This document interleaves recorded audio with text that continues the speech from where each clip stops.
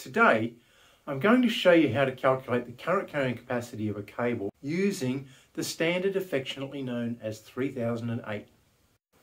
What have you got for us, Tilly? Thanks, Kev.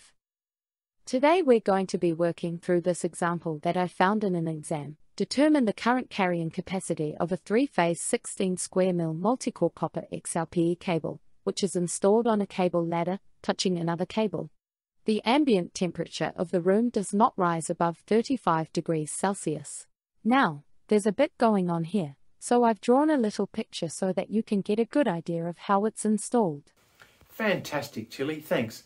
I detected a bit of an accent in your voice. Are we going to be using the New Zealand standard or are we going to be using the Australian standard? Don't be ridiculous, Kev. New Zealand is cold and cables there can carry more current. In Australia we use a SNZS 3008.1.1. Now we're also dealing with a multi-core cable that has XLPE insulation. So the conductor temperature can rise up to 90 degrees without damaging the insulation. And the ambient temperature is no hotter than 35 degrees. As you can see from table 1, XLPE cable can withstand a conductor temperature of 90 degrees. Table 3 has an explanation of what all the symbols mean in the rest of the current carrying capacity tables.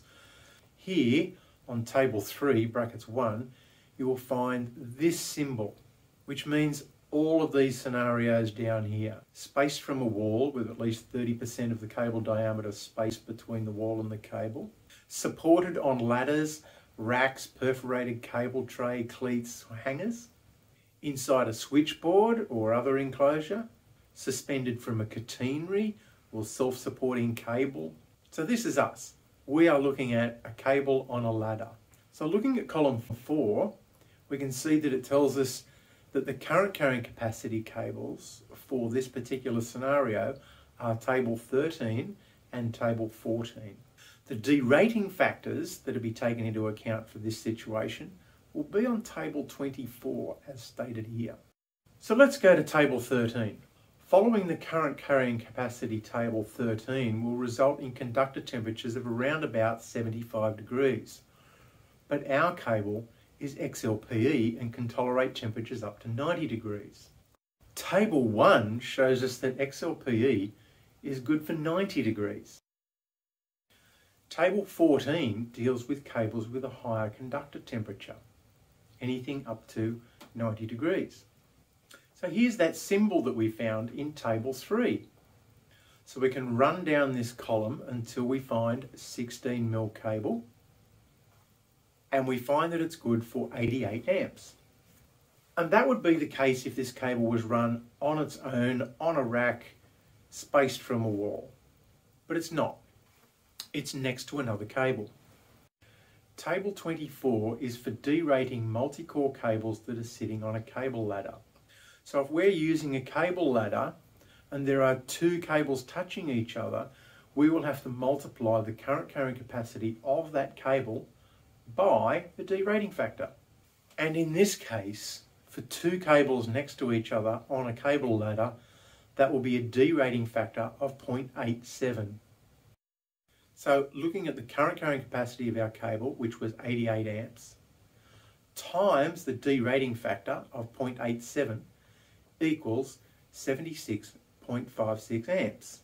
Now remember that our cable is also in a situation where the temperature never went over 35 degrees.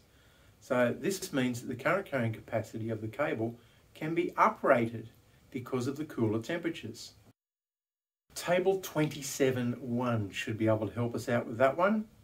So 90 degree cable in an ambient temperature of 35 degrees gives us an uprating factor of 1.05. which means that we can multiply the current carrying capacity of our cable by 1.05, taking our 76.56 to 80 amps. Now this was a little bit more complicated than the sort of thing that you would normally find in the real world. Nevertheless, it is a realistic scenario. I wanted to show you how to find the current carrying capacity of a cable and then work out what happens when you have multiple rating or derating factors combined on the same cable. I hope this was useful. I'll see you on the flip side.